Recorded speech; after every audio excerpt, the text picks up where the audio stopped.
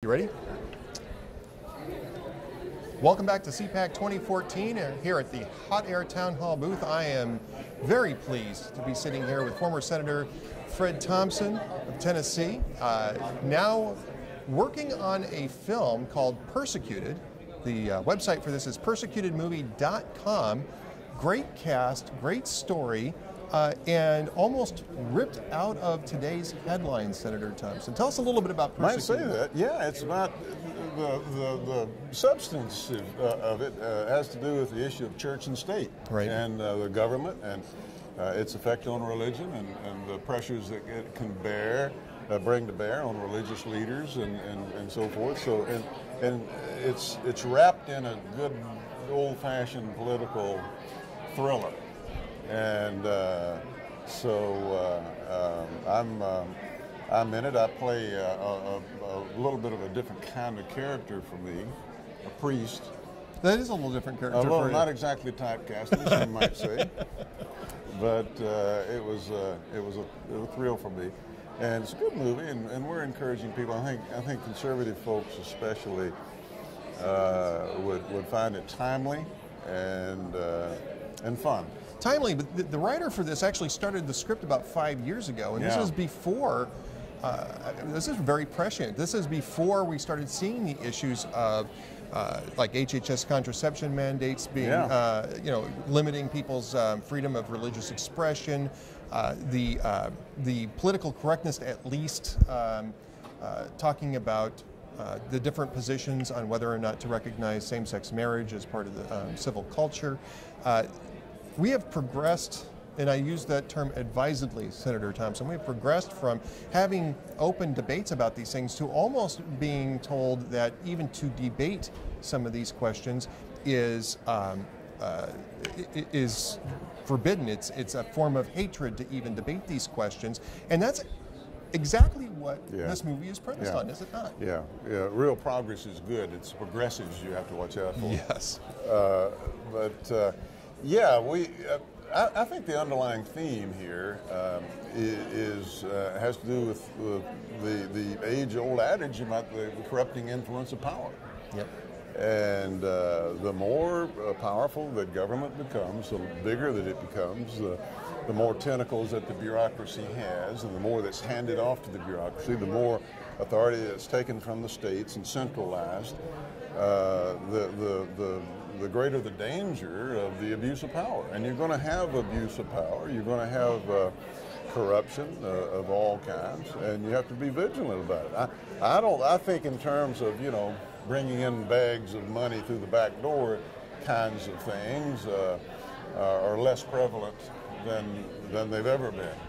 But I think in terms of just a flat-out abuse of power is growing, and we have a fictional version of this that has to do with First Amendment rights and the pressures that can be brought to bear, and our hero in the film stands up to it. He's set up, and quite a bit of a chase, protracted kind of cat and mouse chase scenario going on through it, but it addresses that larger theme that we're seeing play out, and historically we've seen play out around the world. Right. Now, let's talk a little bit about the cast, because you've got a great cast in this. A lot of times when you hear about independent faith-based films, they're usually sort of a lower profile of cast, but you're one of the stars of this. James Remar is one of the stars in this. Great character actor. Dean Stockwell. Dean Stockwell.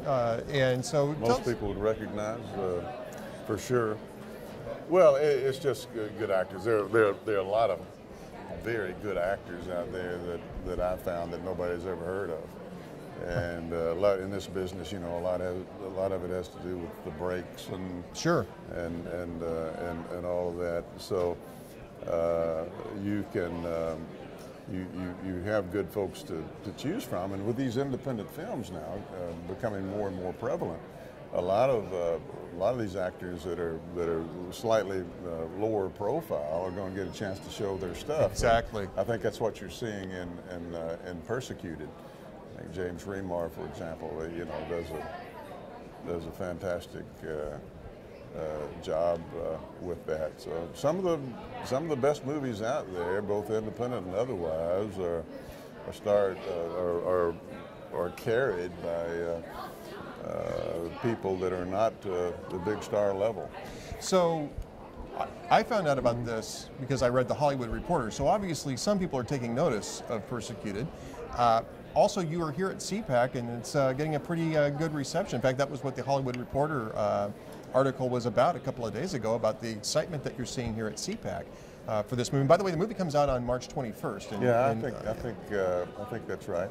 And the website is persecutedmovie.com, and it's going to be released. And what a group! A lot of groups are getting together, and some are constitutionally oriented, some are churches and others, sure. and getting together, and through the website are making a commitment, bring the movie to our town, and we'll be there, kind of thing. There you go. And so for all those interested, that's the way to make sure that we get some distribution of this movie. So persecutedmovie.com, and make sure that you check, because it is going to be released in theaters as well. So check your listings near you on March 21st when it premieres. And I have a sneaking suspicion that this is going to be one of those rare Hollywood films that builds an audience rather than sees it drop off, because I think the interest, especially here, it's been pretty profound. You know, it's a strange thing to me when you have a good substantive movie that's either a family-based thing that you can take the whole family to, or something that's inspirational and uplifting and pro-American. When it's done well, it gets a wonderful response, and they make money off of it. And you'd think you'd see more of them, but apparently not from so much from the major studios. But as I say, with more of these independent films that are coming out, you're going to have some that are not very good, but like all things. But you're going to have more and more that are done well, and I think people are going to be surprised how well they do at the box office. And by the way, if you want to see more of those types of films coming from independents and even from eventually studios, the way to do that is to go out and see these films when they are available to you. So again, persecutedmovie.com. March 21st is going to be the opening. Keep an eye out for it, and if it's not in your area, get in contact with the folks at persecutedmovie.com and see if you can get something arranged. Talking with Senator Fred Thompson. We'll be back with more from CPAC 2014 from Hot Air Town Hall.